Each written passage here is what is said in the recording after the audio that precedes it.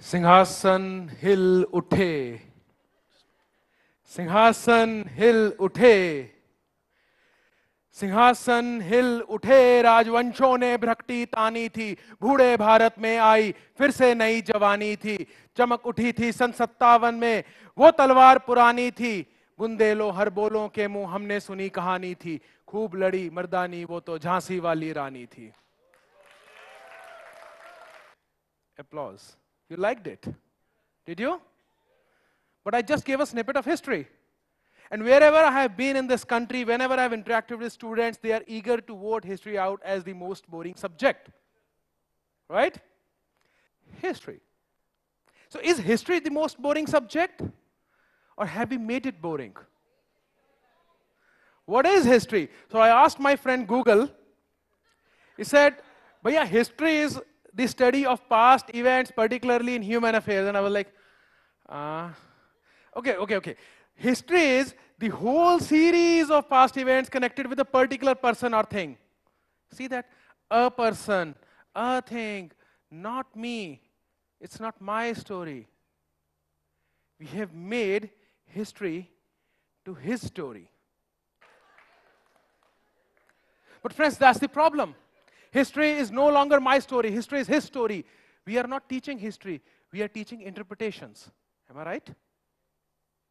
We all know about 3 R's of education: reading, writing, arithmetic. Let me give you the 3 R's of teaching history. It's relevance, reasoning, and rhythm. And the only problem is that we have replaced these 3 R's with 3 new R's. Let's visit them one by one. Relevance. Is history relevant? It is. But how do we teach it? When we start, class 6, they start reading history. The first chapter they encounter is Indus Valley Civilization. What is Indus Valley Civilization, ma'am? This is where we started. This is our past. This is our beginning. This is the main pillar from where we, because of which we exist. Okay, where is, ma'am, Indus Valley Civilization? It's in Pakistan. But that's not India. No, it was India. It is not India. So what happened? You get so much into those questions. It's no longer relevant. Why can't we start with, say, demonetization? Muhammad bin Tughlaq did demonetization. Lal Bahadur Shastri did demonetization. Can we study that pattern and the demonetization that happened today? Can we study what was the good and bad thing about these? Can we make history relevant? I started with a small snippet of history of Rani Lakshmi Bai. Do you know today is her birthday? Manikarnika Tambe was born in Varanasi today, and she grew to become Rani Lakshmi Bai, Queen of Jhansi. What we have done with this relevance is, we have replaced it with rumors. How have we done that?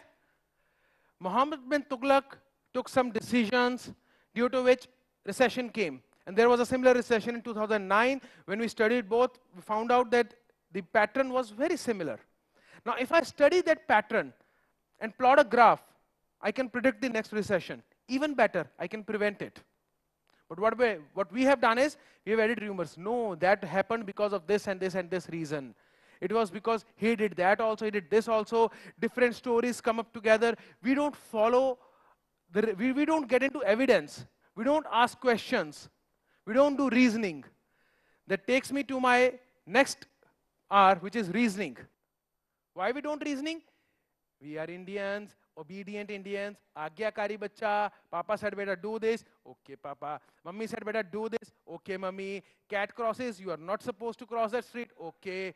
Don't sweep the house in the evening, okay. Don't cut the nail in the night, okay. Why? Have you ever asked questions? Why? There is a scientific reason behind everything. Aditi explained very nicely today about periods.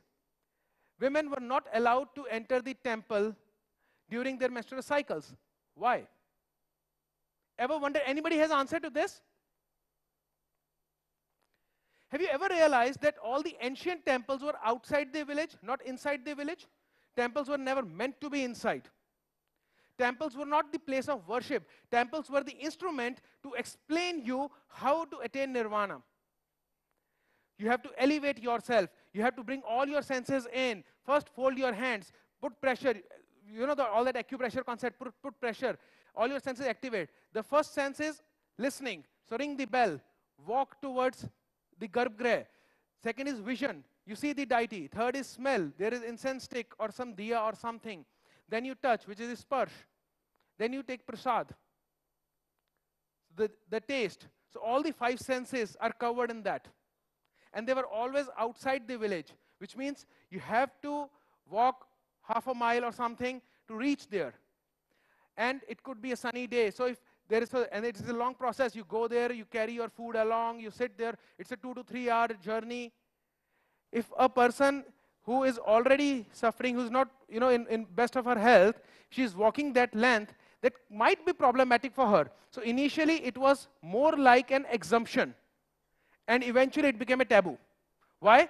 Because we stopped reasoning. We stopped asking questions. We stopped asking why we are doing this.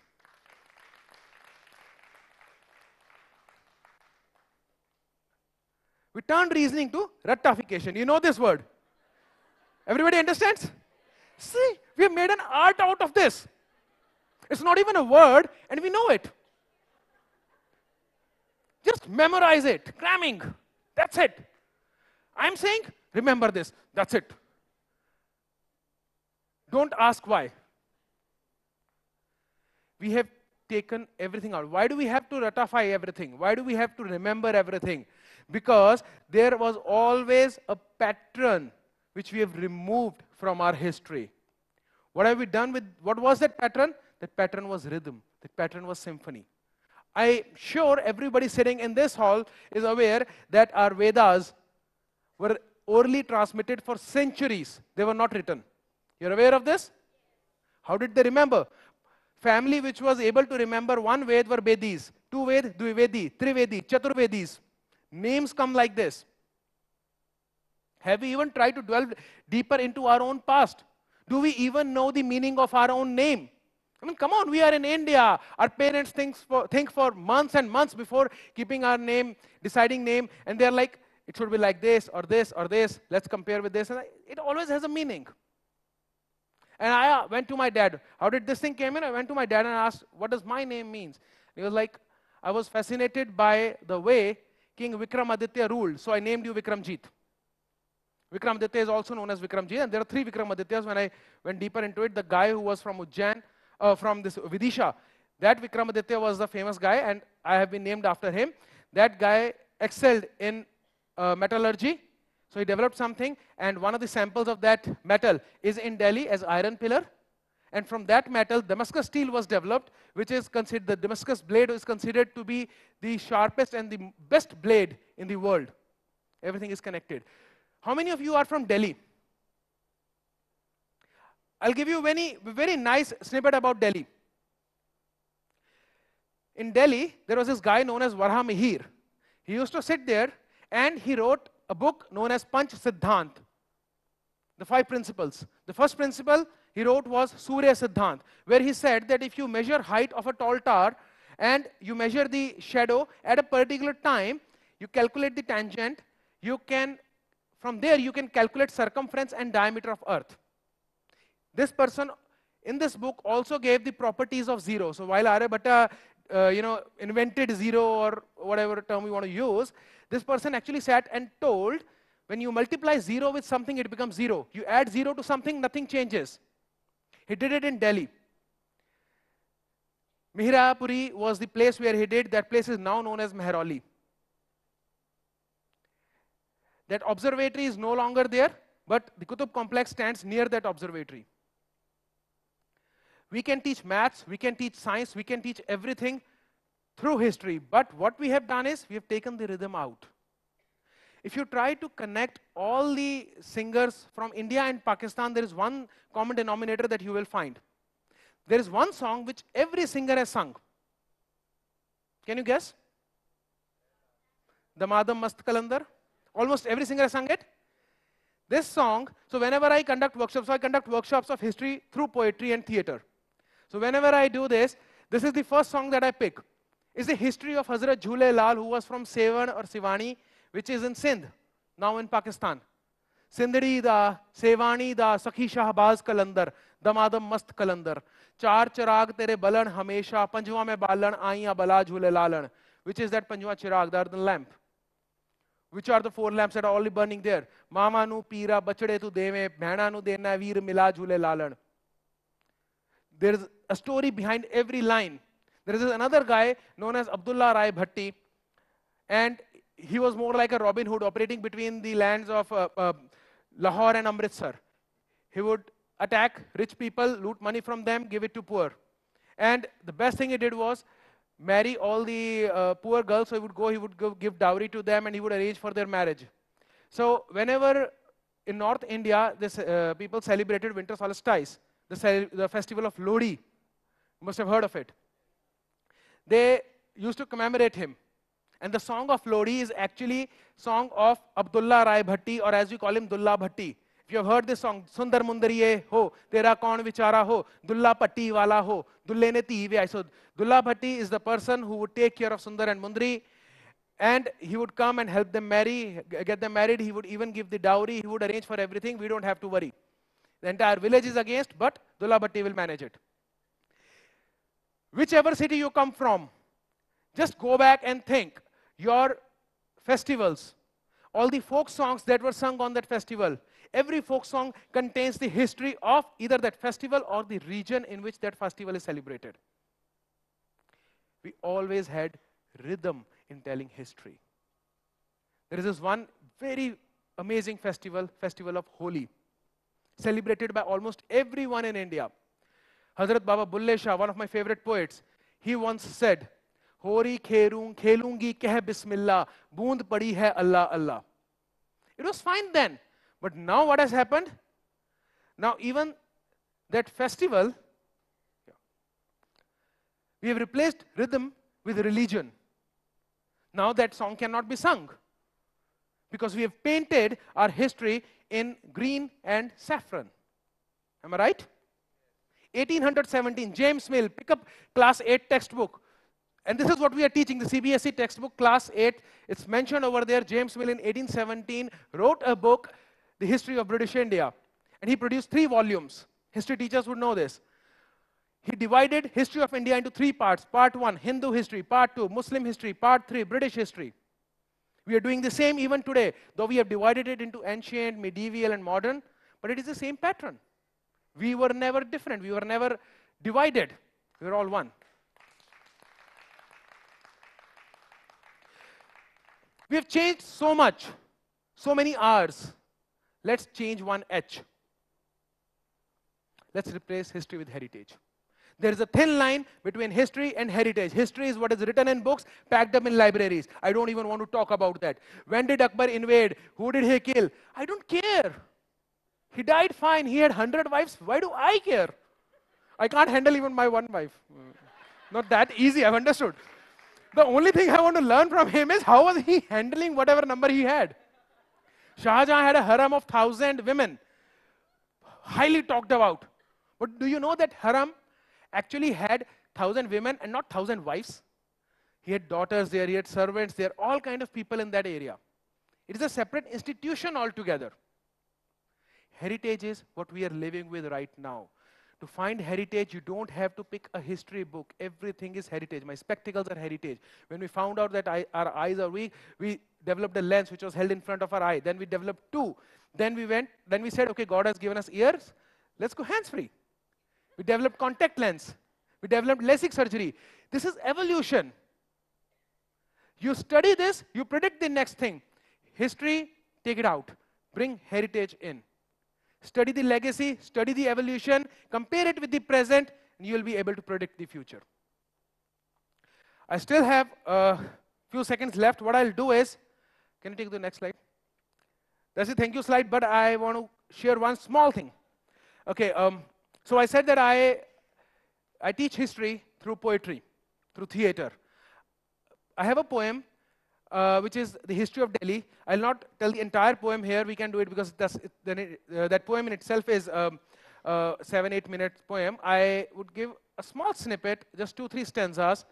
It is about the history of Delhi where Pandavas come in, and then Tomars were ruling for almost 400 years, and then Muhammad Ghori comes in, Qutbuddin Aibak comes in, and later, British come in. So this is how it goes. आओ किस्सा तुम्हें सुनाऊं एक आबाद वीराने का, राजाओं और सुल्तानों के एक सपने सुहाने का। सपने में फरिश्ते रहते हैं पर खून के दरिया बहते हैं, यहाँ आशिक भी हैं योद्धा भी, इस शहर को दिल्ली कहते हैं। है सूफी संत फकीरों की ये धरती, गुरुओं पीरों की, शायरों और अमीरों की, दिल्ली रही है वीरों की। यमुना जी के तट पर जब पहुंचे थे पांडु पुत्र वो, तो खांडव प्रस्थ के जंगल में इंद्रपुरी बनाई थी, जहां बैठ के शासन करते थे और न्याय के डंके बजते थे, वैभव विलास और माया की जहां रोशनी बस छाई थी। खो गया वो शहर इंद्रप्रस्थ, खो गया वो शहर इंद्रप्रस्थ, धरती की गोद में सो रहा। अब खून से लथपथ अरावली भी कुरुक्षेत्र तक रो रहा कि महाभारत के युद्ध ने तो अब काया ही पलट दी है। दूध सी श्वेत यमुना भी लाल रंग में रंग दी है। हजारों बरस भी गुजर गए और शहर पांडु के उजड़ गए, तो राजपूत एक बड़ा हुआ दिल्ली में आकर खड़ा हुआ। मिहिर भोज का पुत्र था और तोमर वंश का सूत्र था, अनंगपाल था नाम रखा और ढिल्लिका में आ रुका। सूरज कुंड बनाया था और अनंग ताल खुदवाया था, फिर लालकोट की दीवारों में मेहरौली बसाया था। लौह स्तंभ जो पुरखों का था लेकर दिल्ली आए थे और मंदिरों के प्रांगण में नए ध्वज झुलाए थे। 19 वंशज तोमर भये, 400 वर्ष तक राज किया, फिर एक बलवान योद्धा को अजमेर से दिल्ली बुला लिया।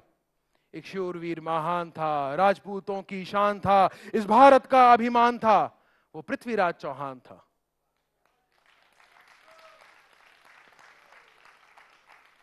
पृथ्वीराज ने दिल्ली आकर काया ही पलट दी थी, मेहरौली की दीवारों में नई ताकत ही भर दी थी। जोड़ के पत्थर पत्थर उसने लाल कोट को बड़ा किया, फिर राय पिथौरा किला बना के ध्वज अपना जो फहरा दिया कि चर्चा दिल्ली का बुजुर्ग खरासान तक होने लगा। तो पर्शिया चर्चा दिल्ली का बुजुर्ग खरासान तक होने लगा, तो घोर मोहम्मद दिल्ली का सपना दिल में पिरोने लगा। और सपना पूरा करने को वो चलकर दिल्ली आया था, वार पे वार किए तो पृथ्वी को हराया था। मैंने हिस्टोरियंस टेल की 3 तराई में युद्ध हुए थे, वार पे वार किए तो पृथ्वी को हराया था। युद्ध समाप्त हुआ, युग समाप्त हुआ, वक्त बदला तारीख बदली, वक्त बदला तारीख बदली, हिंदुस्तान की तकदीर बदली, बदला केसरी निशान भारत का बदल के परचम सब्ज हुआ। सब्ज मैंने हरा, कि बदला केसरी निशान भारत का बदल के परचम सब्ज हुआ और मजहब फारस की गलियों से हिंदुस्तान की नब्ज हुआ। गुलाम कभी जो थे शाहों के हिंद के सुल्तान हुए, इमारत तामीर हुई, रेगिस्तान बोस्तान हुए।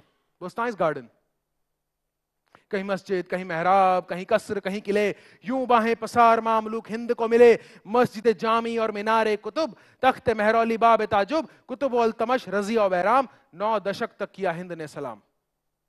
And it goes on, खिलजिस come, Tughlaqs come, Lodhis come, Mughals come.